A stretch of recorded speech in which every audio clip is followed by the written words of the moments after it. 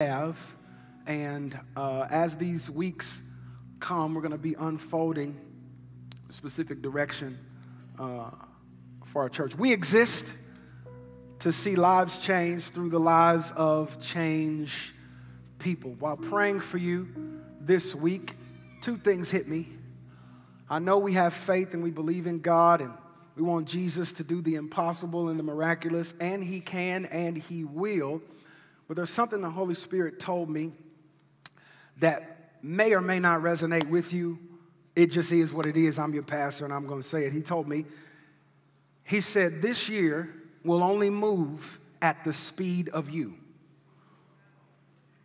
Now, you can take that how you want, but I asked him for more clarity because I'm like, Lord, what you mean? Like, if this year going to move at the speed of me, you know, I'm kind of slow, fam. So I need you to tell me what the dealio is. And he spoke this next line. He says, if you're the same, everything else will also be.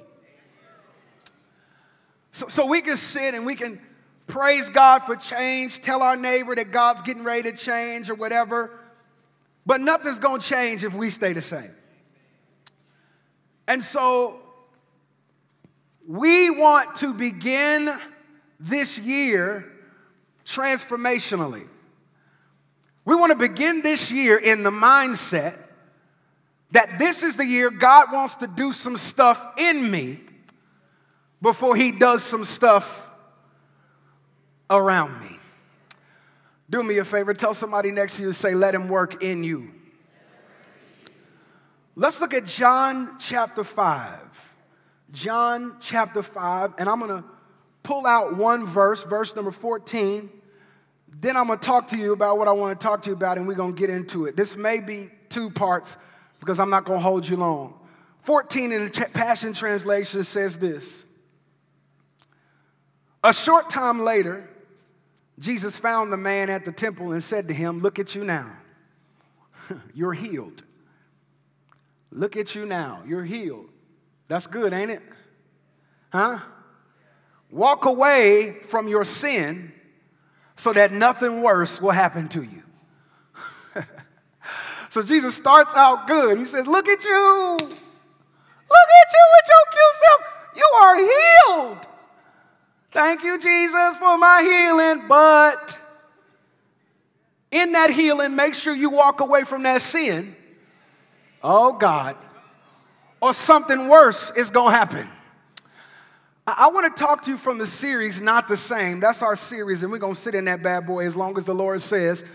But the message I want to talk to you from is change or die.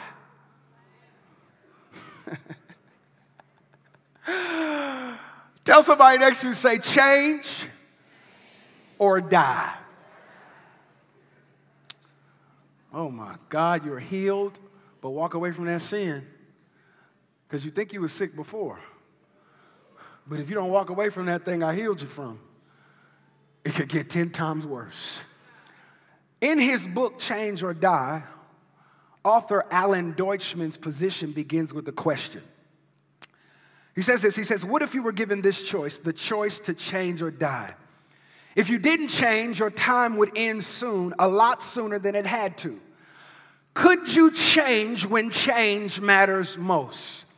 Deutschman concludes that although we all have the ability to change our behavior, we rarely ever do. The most shocking and sobering evidence he presented was when he talked about patients whose arteries are so clogged that any kind of exertion is beyond painful for them. So surgeons, he says this, so surgeons have to implant pieces of plastic to prop open their arteries or remove veins from their legs to stitch near the heart so blood can bypass the blocked passages. The procedures are painful, expensive, and traumatic. They can cost more than $100,000. And although these surgeries are necessary, they are no more than temporary fixes. And he intrigued me this. He says, the surgery only relieves the patient's pain for a while, but only fewer than 3% of the cases prevent the heart attacks they're headed toward or prolong their lives. And this is the part that got me. Y'all ready? He said, if you look at people after coronary artery bypass grafting 2 years later, 90% of them have not changed their lifestyle. 90%. And that has been studied over and over and over again.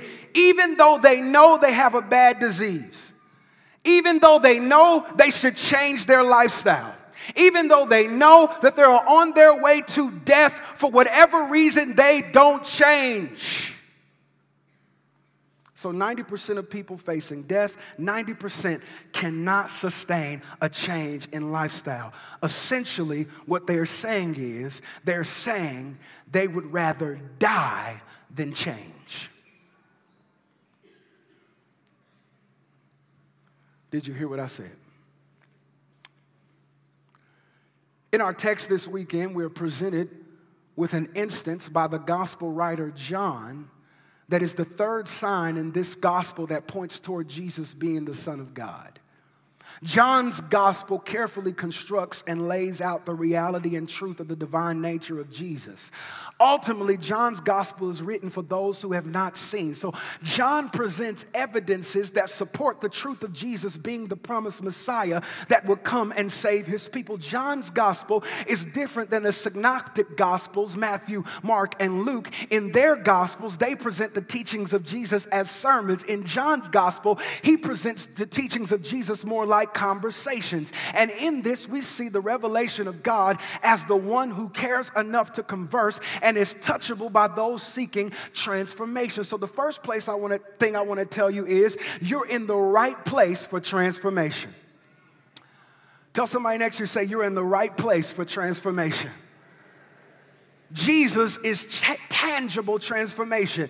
No matter what you're faced with, no matter what's taking place in your life, no matter who walked out in your life, no matter what scenario you're looking at in your life, finances, marriage, heart, unforgiveness, bitterness, anger, whatever the case may be, you are in the right place for transformation because Jesus is tangible transformation. When you meet Jesus, you meet transformation. So in the text, we see Jesus has arrived at a place, Jordan, called Bethsaida. Everybody say Bethsaida. Bethesda rather. Bethesda means house of mercy. Everybody say house of mercy. And in the context of this place is filled with sick people. And all these sick people are on these 5 porches. They're called the porches of this big pool at Bethesda. And they're all waiting on the troubling of the water. They were subterranean springs. Let me give you the context that would come up underneath this pool and it would trouble the water. And so they didn't have scientific studies back then. So anything that was out of the norm, they put a superstitious thing to it. But what they didn't realize is these were springs underneath the water that would come up, and sometimes they would have medicinal properties. And so John emphasizes this superstition in this verse to set up what's coming. The text shifts from speaking in general terms to speaking in specificities by turning our attention to a particular brother who's been sick for 38 years. And not only is he sick, but he's surrounded by a whole bunch of sickness. And the text says that everybody around him is in the same or worse condition than he is. And the first thing I want to suggest to you is that just like sickness, freedom has an environment. Y'all missed what I said. Sickness has an environment and freedom has an environment. The scripture says, where the Spirit of the Lord is, there is liberty. But we misquote that and we don't understand what it means. What it's really saying is where the Spirit of the Lord is Lord, there is freedom. There is no bondage that can withstand you making a declaration and decisions that align with the truth that Jesus is Lord. But this man dwelled in a place where bondage was normal. He was sick. Everybody was sick. His mama was sick. His daddy was sick. His whole legacy was sick, so he was going to be sick. This guy dwelt in a place where sickness and bondage was normal. It was normal to be sick for him. It was normal to be paralyzed. It was normal to beg to people and depend on the mercy of other people. What in your life has become common that you know God wants to kill? I want to ask you a question on this first Sunday of 2020. What in your life are you settling on being common that you know Jesus wants to kill? Is it laziness? Is it laziness? Are you just not motivated? You know, I'm just not. Is it apathy? Is it the fact that you just don't care? What is it, a critical spirit? And nothing is ever right. Something is always wrong. Somebody is always wrong. What in your life has become normal that God wants to take out of your life? Those things may be the norm in your kingdom, but they are foreign intruders to the kingdom of God. And one of the greatest enemies to exceptional is normal. Everybody say normal. So what is Jesus doing to this brother? And I believe Jesus is going to do this for us this year. Jesus showed up to confront this sick man's sense of normalcy. I believe that this is the year God is coming to redefine normal for you. What do you mean? God is a pattern breaker. He is a system interrupter. He is a generational pattern breaker. I don't care what daddy was. It don't have to be you. I don't care what mama and them do. You don't got to do it. They can sit around and be messy, but you don't have time for that. There's a destiny inside of your spirit. And Jesus confronts this man's normal. What is your normal? What is your pattern? Somebody been caught up in patterns of disappointment. Patterns of abuse, patterns of discontentment, patterns of discouragement. Life has taught you that there is a certain pattern you need to expect. This is what life says: don't get too happy because soon it's going to all come crashing down. Don't celebrate too long because in a minute your joy is about to be robbed. Somebody say patterns. Jesus steps into this man's world to confront his pattern. He confronts his normal. And I don't know about you, but my prayer for you over the past 3 days while being trapped in a hotel room is God, interrupt their patterns. God, whatever pattern they've accepted as normal, interrupt it, because God is going to reteach you through confrontation that there are no cycles strong enough to keep you stuck. Can I preach to somebody in here who just needed that word to start this new year, that this cycle you see is not stronger than God, that there is no cycle of sin strong enough, there is no cycle of anger strong enough, there is no generational pattern strong enough to keep you stuck in a place God is getting ready to get you out of.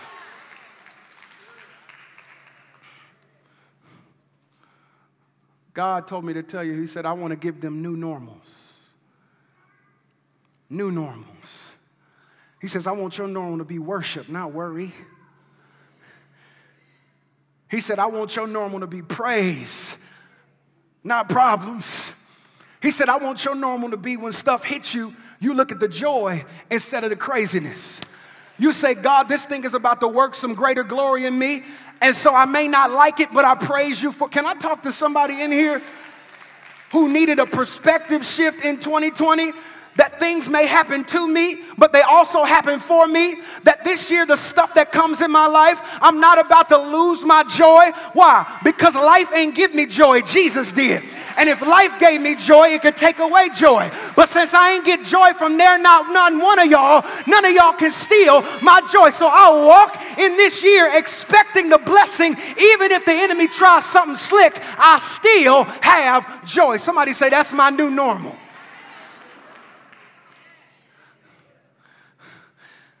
Jesus showed up, but Jesus showed up to interrupt this brother's normal. While he was in sickness and surrounded by sickness, understand, grace showed up at the worst place it could. In the midst of filth. You got to understand this picture. Listen, look at this picture. Usually there were hundreds of sick people on this particular pool. But because it was a feast, there's probably 3,000 people who are sick, who are lame, who are busted, disgusted, who have boils and are oozing, who are sitting in their own feces and body excrements. And grace showed up in the midst of all of that. And I know there's somebody here thinking, I'm too bad. I'm too broken. I'm too filthy. I'm too far gone. I'm too dirty. This situation is beyond God's hand. I'm here to tell you, grace always finds a way. Look at what Jesus did. Nobody would go that close to people that sick. But the first thing the text says Jesus did is Jesus walked into the middle of messes and brought miracles, because grace finds a way. Watch this. Not only does grace find a way, but is there a witness in here that if grace can't find a way, grace will make a way? Can I preach to somebody in here that there was no way out of what you were looking at, but somehow you looked up and there was Jesus in the midst of your storm with you, and you don't even know how he got there? It's because if grace can't find it, grace will make it. Can I preach to somebody in here who needs hope for this year? Grace is going to make a way. You don't have to stay sick. You don't have to stay down. You don't have to stay bound. Grace is meeting you.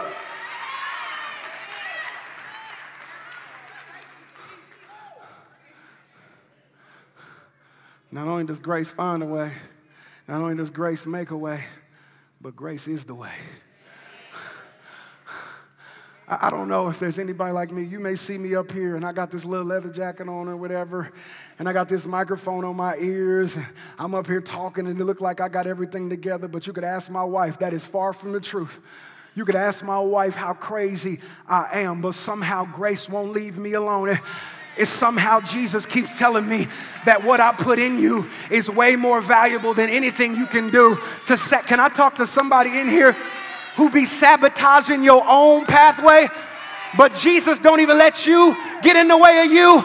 I wish you would slap somebody a high five and say, grace is the way. If it had not been for the Lord who was on my side, where would I? There's somebody here who got mug shots and police reports to prove that you should not be sitting in this place right now. But grace made a way.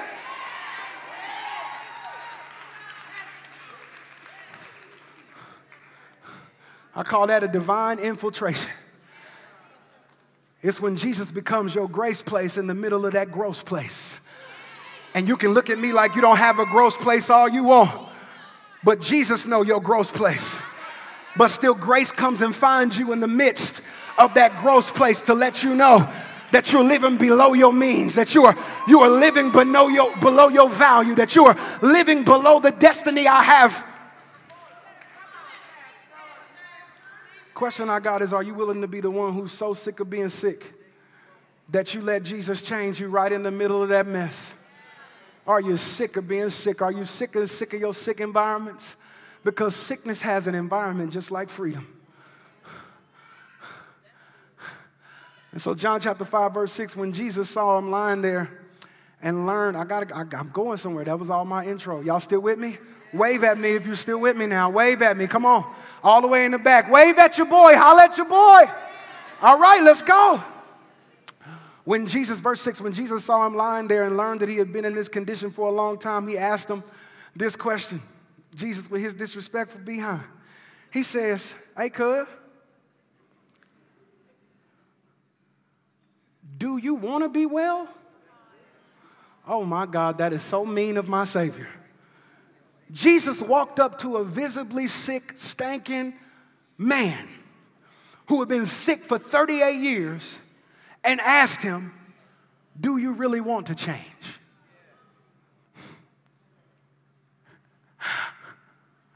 That seems like a rude question. And I want to be rude right with Jesus and ask you the same thing. Do you even want to change? What you mean? Sometimes you could be down so long that getting up ain't even on your mind.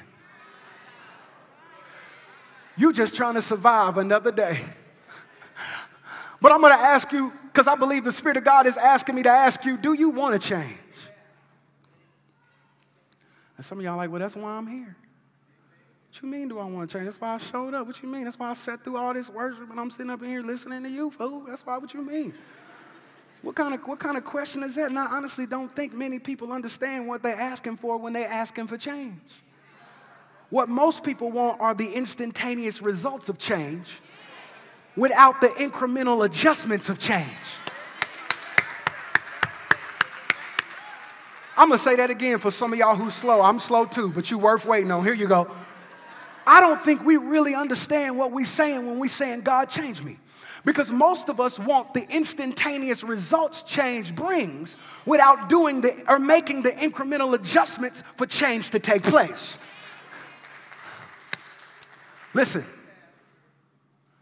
To change means to now be responsible for a world you have not known.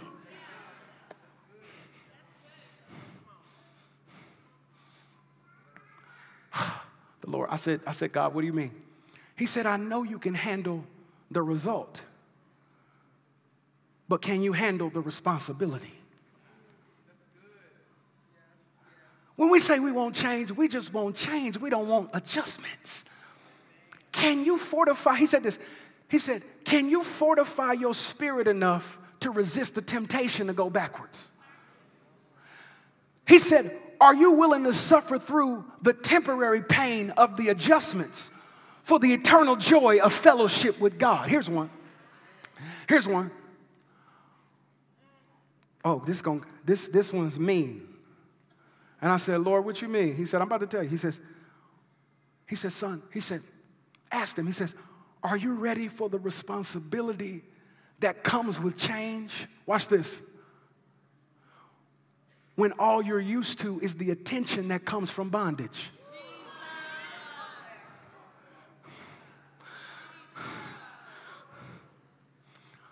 I said, God, what you mean? He says, some people don't really want change, son.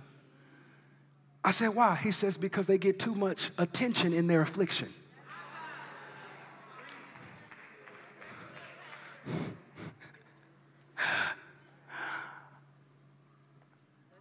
I said, God, what do you mean? He said, the issue has become their identity. And the people around them know it because they say stuff like, oh, you know, that's just how he is. Oh, here she come. You already know what that means. Oh, leave it alone. You know, that's just it. And God says some people don't want to change because they get too much attention afflicted. So when Jesus asked this man that question, he means it. Are you done allowing this sickness to be your identity? And I'm asking you the same thing. Are you done allowing that sickness to be your identity? Whatever that struggle is, it's not who you are. Whatever that situation was, it does not define you.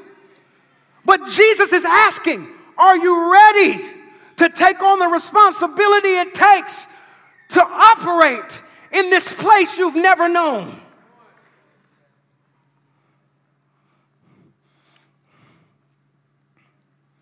Somebody sitting in here right now with an identity issue and don't even know it.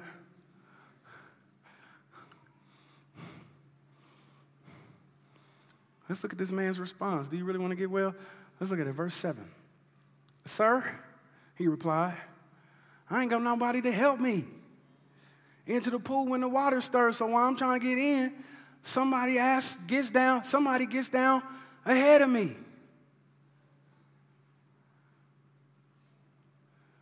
You won't change real quick. But in this conversation are 3 reasons why it's not going to happen. First thing he said is, I ain't got nobody to help me. Write this down. The first reason change ain't going to happen for you is write this word down, excuses. I want to be real with you today. excuses. He said, I don't got nobody, I don't have no help. I don't have any help. Nobody loves me enough to help me. There's nobody who's helping me. I just need help. If somebody was just, everybody else is getting help and nobody else is getting help. This man wasn't just crippled in his legs. He's obviously crippled in his mind. He essentially said, the reason I'm not healed is because I don't have any help. The answer to all of his issues was standing right in front of him. But his focus wasn't on who was there. His focus on who wasn't there. I'm going to say that again till you hear it in your shana now. Everything this man could have ever wanted is standing right in front of him. Instead of receiving who was there, his focus was too much on who wasn't there. I'm going to say it again for this side, because this side got it, but this side, y'all slow. I got you. Everything he needed was in the room. Everything he needed was looking at him in his face. Everything he needed was able to heal him and touch him and change him and rearrange him and pick him up and turn him around and place his feet on solid ground. But his focus was off. His focus was not on who was there. His focus was on who wasn't there. And I want to preach to 55 people in here who that was your focus all last year. You cried yourself to sleep. You threw all kind of pity parties. You walked around in all kind of unforgiveness and bitterness because of the people who weren't there, when the one who has always been there was standing right there, ready to heal every area you felt they could have healed. Lean on somebody and say, he's in the room. God told me to tell you this year, don't keep what you don't have away from what you do have. Whew, God told me to tell somebody, and try not to shout, that he's placed some stuff in your life that you're getting ready to use. While you, watch this, while you think you need a sword and a shield, God said, I just put 3 rocks in your life. And all you got to do is pick up one of those rocks and have enough faith to throw it at that giant that you wish. Where are the Davids at in this room? That says, I ain't got to use nothing I don't have. But whatever I have in my life is enough to do what God has called me to do. I don't have no help. Somebody say excuses.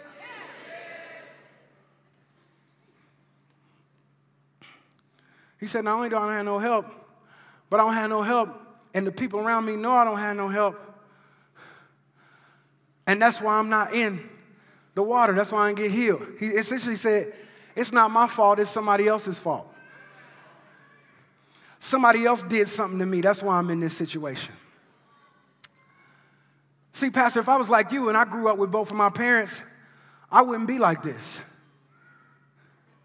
Pastor, see, if I was like them and I just need one more zero on my check, just one. I ain't asking God for 2 more zeros. Just God, how hard is that for God to just break into a system and add an extra 0 2, 3, 4, 5, 6 times? Let me catch up on my bills, then I'll be good. We can go back to normal. If God just bypassed the system, if God just did something miraculous for me.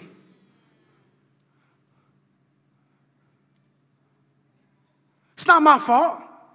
You think I asked to be born like this? It's not my fault. You think I asked for this to be my problem? Why couldn't lying be my problem? I want to be a liar. I don't want to deal with this sexual stuff. I'd rather drink than deal with this sexual addiction. Why this got to be my issue? Why I got to hide while I'm watching my laptop? Why? Why are there passcodes on everything? Because I'm afraid of what somebody may discover. Why? Why is it that I give my body away just because I don't want to be lonely? Why that got to be my issue? I wish I had money problems. Why is that? It's not my fault. It's somebody else's fault. I ain't asked my uncle to touch me like that. I ain't asked my cousins to be sexually explorative with me. I didn't ask, the reason I'm the way I am is because of them.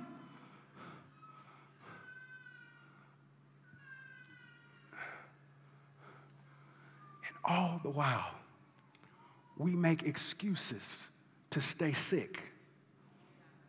Healing is on the other side of responsibility. Do you want to change? All the man had to do was say yes. Jesus didn't ask him who did it. Jesus didn't ask him what happened. Jesus didn't ask him if it hurt.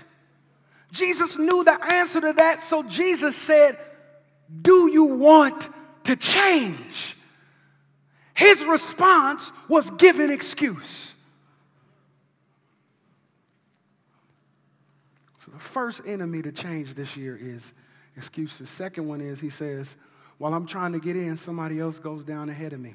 Reason number two. Reason number one is excuses. Reason number two, write this down, effort. Effort. Write that down. Like I said before, it got normal. It got normal to the boy. He got comfortable. That boy got super comfortable. He's like, I'm just going to be sick and stay sick. It is what it is. I guess this is just my life. This is just my life. Ain't nothing going to change. It's always going to be the same. No matter how much I climb out, I just get pushed right back in. Effort. Effort doesn't mean it's all on me. Effort means I'm going to do things that resemble the life I want, not the one I'm being set free from. Did you hear what I said? Effort doesn't mean it's all on me. Effort means I'm going to start to do stuff that looks like the future I want. Effort means I'm going to start talking like the future I want. Effort means I'm going to start kicking it with people who look like the future I want. Effort means I'm going to do everything I can and sit back and watch God do everything I can. Somebody say effort. Ephesians 4:1 says, as a prisoner for the Lord, then I urge you to live a life worthy of the calling you have received. God says you've received something, and now by the Spirit of God, God is calling you to walk like what you've received. That's not fronting, that's faith.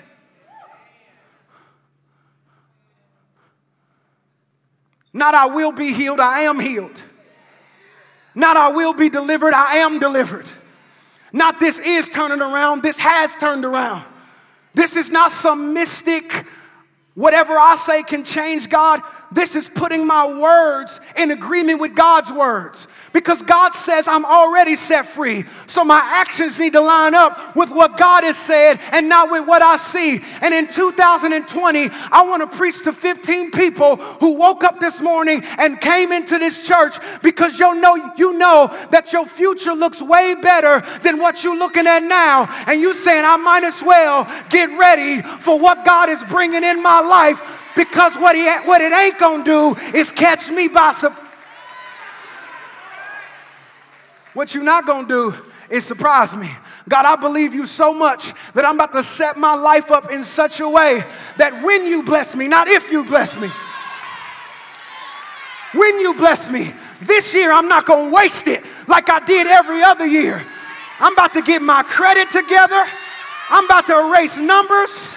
I'm about to delete friends. I'm about to do everything I need to do so when you open up a window on me. Who am I preaching to? Just the people I'm preaching to. Go shake somebody's hand and say, you better get ready. Look at them and say, you better get ready. Say, don't squander it, not another year. That when God does it this time, I'm going to be ready for it. At least I'm going to be ready for whatever I can handle, because he says he'll pour out a blessing that I won't have room enough to receive. Which means what? That the people connected to me is going to be blessed off the overflow of what he does in my...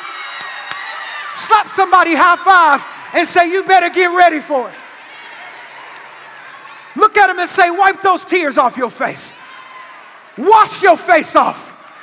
Put on your best shoes and stand in the truth that God will never leave you, nor will he forsake you. That this is the year.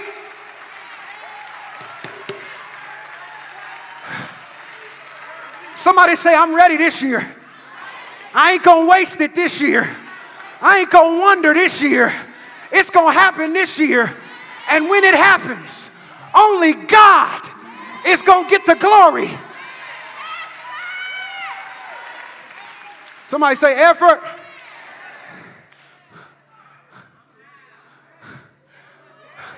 Who believes it's gonna happen?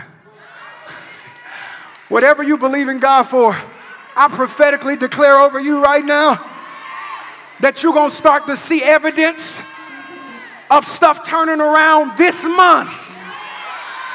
It ain't going to be like this year where you had to wait till November, December to at least see something move. I prophetically declare that January, February, you're going to start to see stuff a little different. You're going to be starting to look at stuff like that wasn't there where I left it at. My joy is a little different this month. I used to be crying around this time last year, but I got joy on the inside of my soul that I can't even explain. Let me help you. He says he'll give you peace that surpasses all understanding. I don't know about y'all, but I need it. I need God to show me a little something. Lean on somebody and say, show me something. Just, God, I believe you and all that, and I trust you, but sometimes my eyes need to see what my spirit been longing for. And I believe the evidence you need just need a little effort.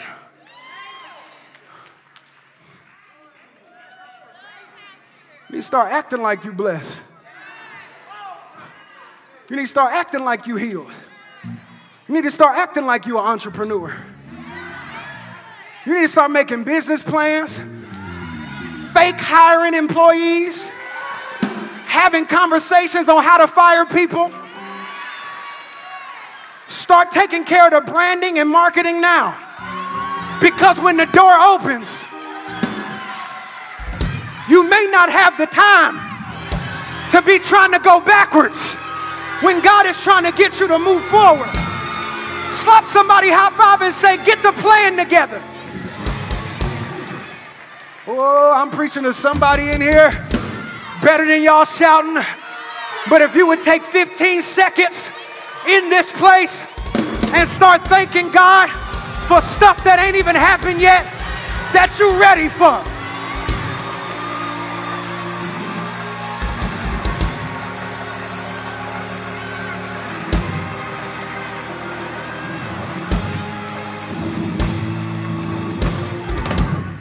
Y'all, some of y'all still can't shout because you know you think that's fake. That ain't fake.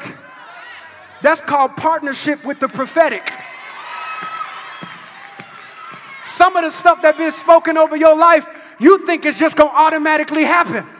I'm here to tell you that sometimes you got to partner with a word and say, God, it don't look like it's going to change, but you said it was going to change, so I'm going to act like it is changed. God, they don't look like they going to come to you, but you said they going to come to you, so I'm going to praise them like they already belong to you.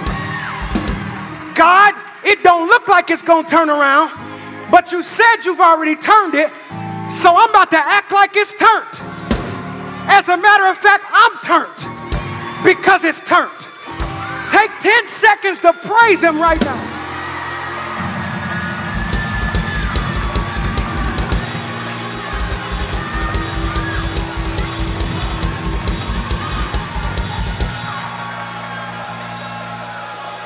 This ain't fronting. This is partnership. Don't let the devil talk you out of it either. Look at you with your foolish self. Ain't nothing even happening. You know you're going to be embarrassed once again.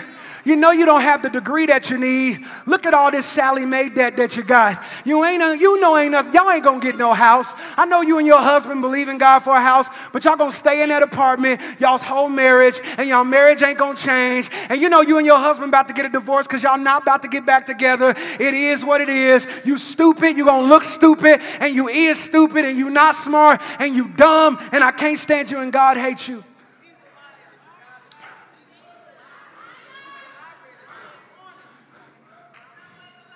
But you want to know how he gets himself in trouble every time?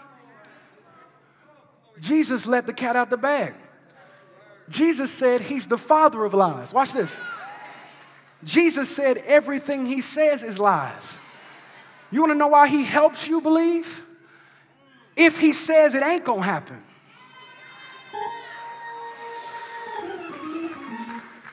What does it mean? It's about to happen.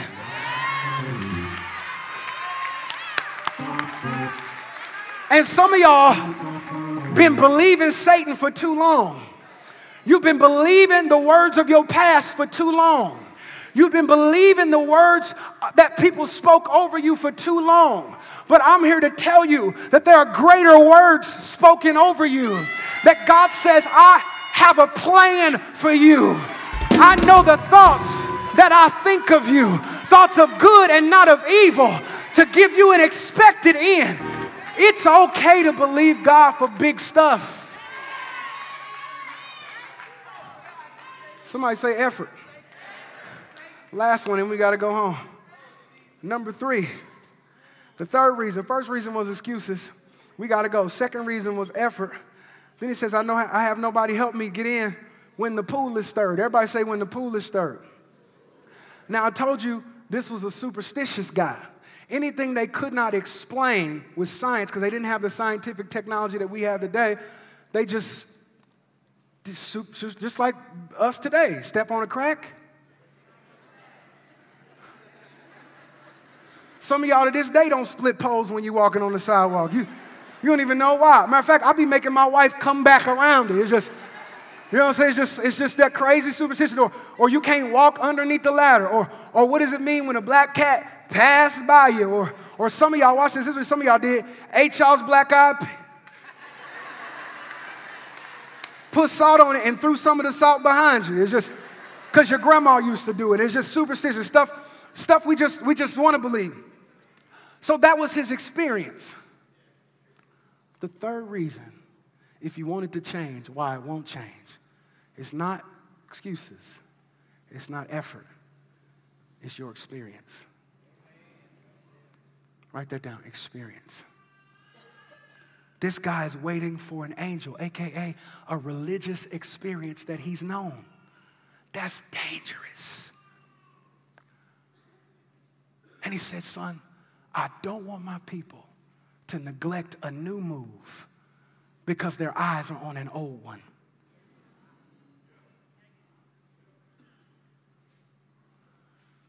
Because he says, I'm showing up differently than they expect.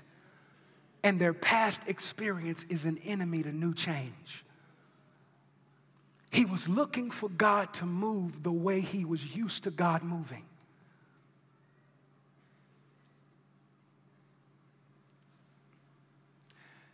His eyes were on the water. Jesus is here. Water is here. He's not looking at Jesus. He's looking at the water. Pastor, what does the water represent? God told me to tell you to take your eyes off the water. What does the water represent? More money, more influence, better friends, a better church, more books, an extra class. It's all water. It's all water. He was looking at the way he thought God would move, while the actual move was standing in front of him. Which means what? I want you to catch this and we're going home. Jesus is the move, not the actual move itself.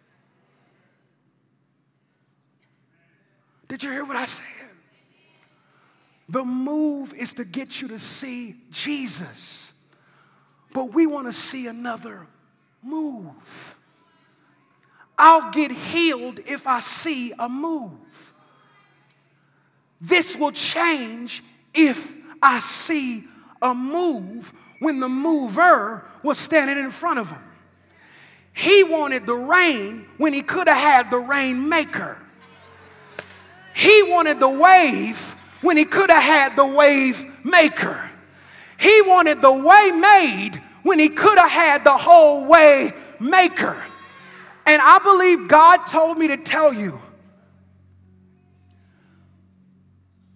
that this year, hear me, I am the move you're looking for.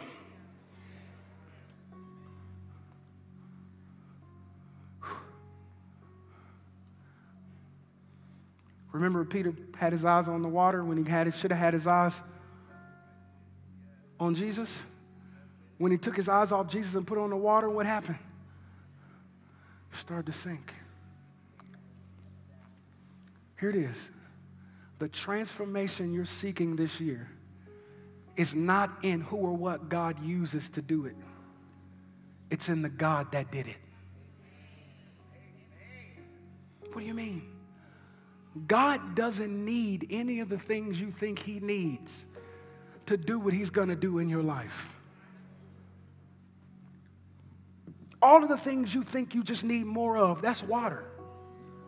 That's water. If I just had more patience, that's water. Can I tell you that God don't even need your patience to move in your life? You need your patience. Patience is not money to God where you give him the currency of patience and he give you a blessing.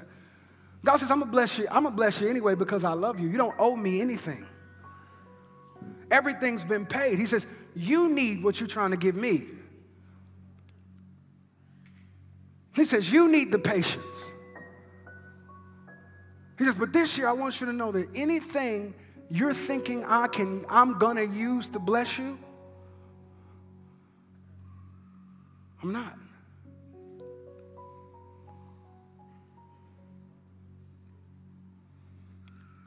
I'm going to do things so antithetical to your experience this year. Then watch this. Verse 8.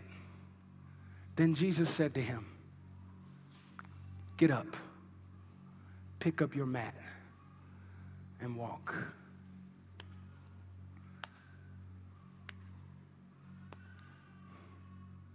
Get up, pick up your mat, and walk. Get up, pick up your mat, and walk.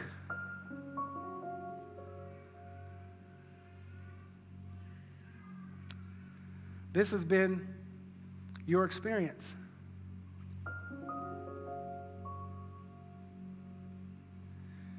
Your experience has been anytime you need help, you get the help you thought you needed, but you're left in the same condition you were before you got the help. What do you mean? There's somebody sitting here right now who you with somebody you don't care nothing about. You using them, they using you.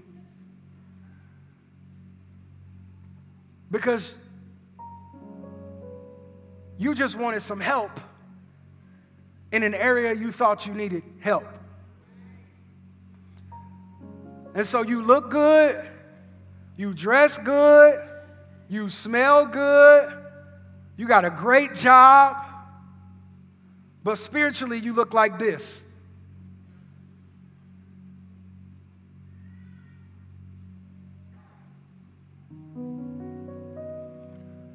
The first thing Jesus says is, do you want to be healed? Do you want to change? That's rude. Then the second thing is just as rude. He said, get up. After the man just said, I can't walk. I can't walk because I can't walk. I can't do this. I can't be this. I can't have this. I can't change this. I can't overcome this. I'm going to be this my whole life. Jesus says, do you want to be whole? I ain't got nobody to help me. Get up! Did you not just hear? What does Jesus do? And Jesus is doing this to us today. Jesus tells him to do something that's antithetical to his experience. His experience has been not being able to get up. But Jesus tells him to do something and his mind has become impossible.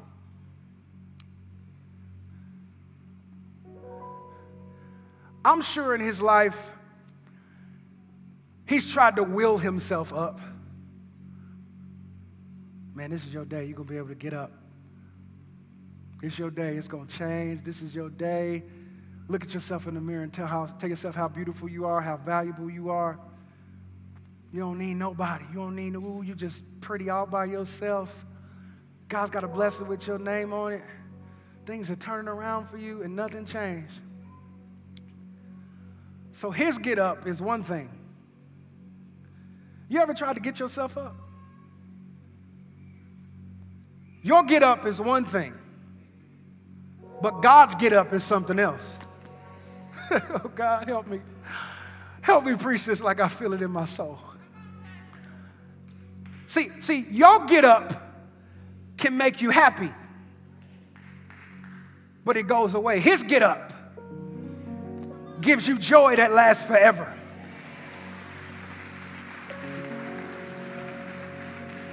Your get up may change a moment, but his get up can change your mind.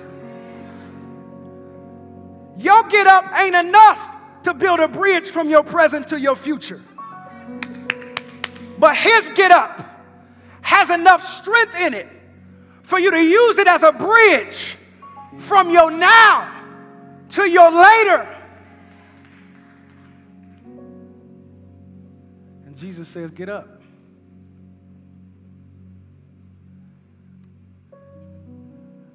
And immediately when Jesus said, get up, I think strength didn't come back to his legs first. A stronghold was broken over his mind first. And I want to talk to somebody in here who you're looking at the parts of your life that need strength, but you're neglecting the thing in your head that needs to be destroyed. And so once he started to think different, because he heard a word, get up, all of a sudden, now mind you, this man hasn't walked for 38 years. So his legs was probably skinnier than mine. No muscle, no nothing. It hasn't supported any weight. But one word from Jesus can bypass processes. And there's somebody sitting in here right now who's intimidated by the process. You're intimidated by what you think it's going to take to change. All you think it's going to take to be rearranged and for it to turn around. I'm here to tell you all you need is one. All you need is one word from God. And that one word will put strength in places time says it can't go. And the strength can come back to his legs. And so he stands up and Jesus says, don't just get up, but I want you to look back at what you was laying on. And I want you to pick that up. I want you to pick that up. And I want you to walk. Wait. I would have just left it. If I could finally walk after 38 years, I wasn't thinking about the bed I was laying in. He says the bed is just an important part of the miracle as the strength is to your legs. Because I need people to see you now carrying what you depended on for all these years. And can I preach to 100 people in here who will stand on your feet and lift your hands to your King of Kings and say, this is my year that I'm going to start to carry all the stuff I was laying on top of. And I want you to praise God right now,